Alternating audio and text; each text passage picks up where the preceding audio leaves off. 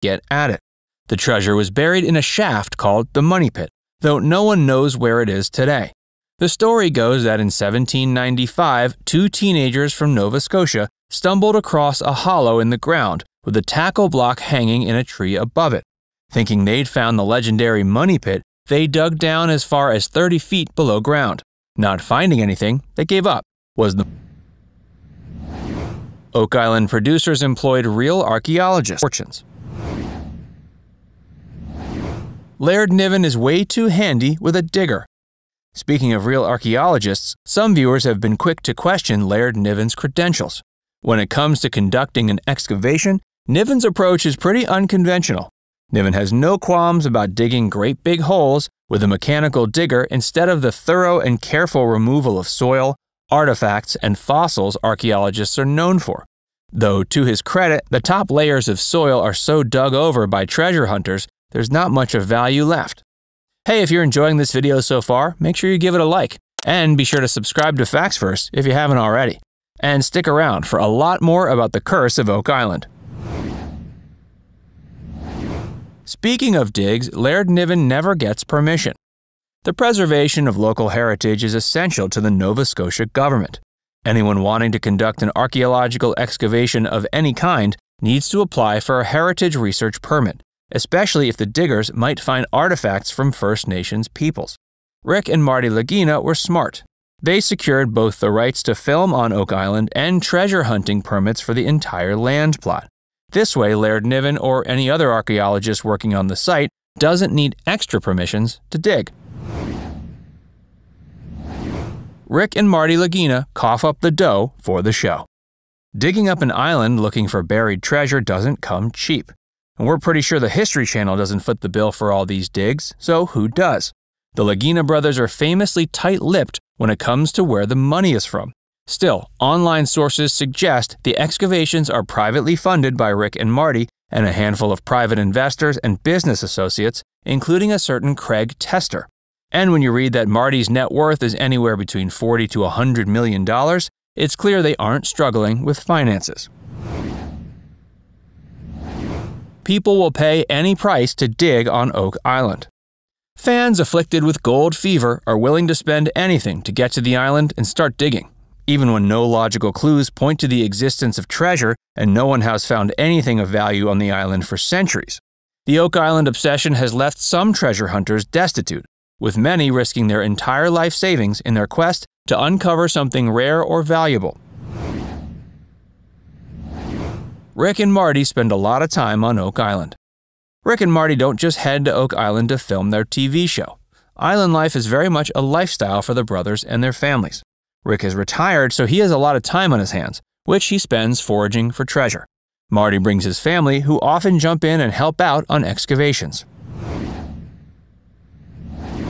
A lot of people own Oak Island. Wondering why the brothers walk around like they own the entire island? They pretty much do.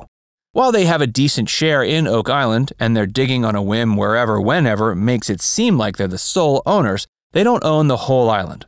Their friend and business associate Craig Tester holds a portion, as does Alan K. Kostrewa, who is the owner of Oak Island Tours. The late Dan Blankenship, a friend of the Laginas and an Oak Island history expert, also had ownership. What actually happened to the late Matt Chisholm?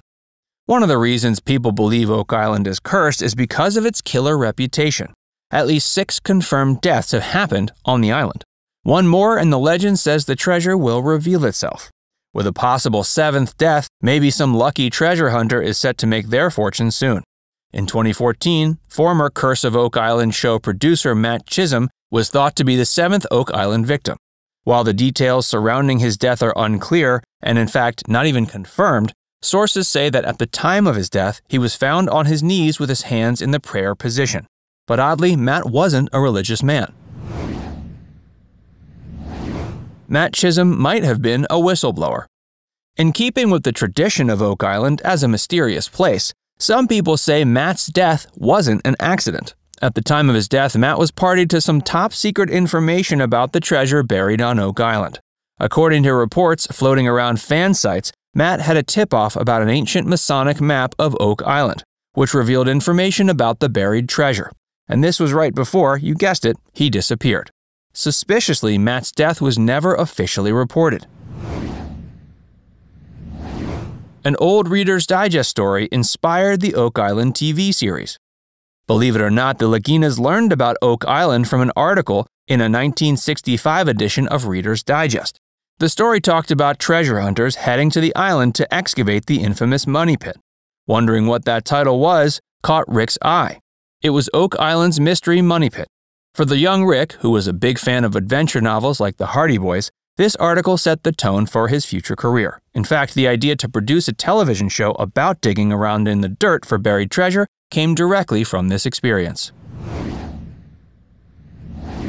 The Lagina family won't give up, even after 15 years. It's common knowledge Oak Island is haunted by bad luck, and this misfortune has a way of rubbing off on anyone who visits. Back in 1795, the first people to find the money pit took a break after digging out the hole. They came back to see the pit flooded with water and the treasure unreachable. The curse of Oak Island doesn't deter the Lagina family, though. They've been chasing treasure-filled dreams for almost 2 decades. Skeptical TV watchers are left doubting whether there's any treasure to be found, though. Dedicated fans still hang with bated breath, waiting for the day Rick and Marty finally bag their bounty. What do you think? Is the Oak Island curse real, or do you think it's all made up by the Lagina brothers to keep people watching? Let us know in the comments below. And if you enjoyed this video, be sure to give it a like and subscribe to Facts First if you haven't already. Click the bell icon to stay updated on all our latest content.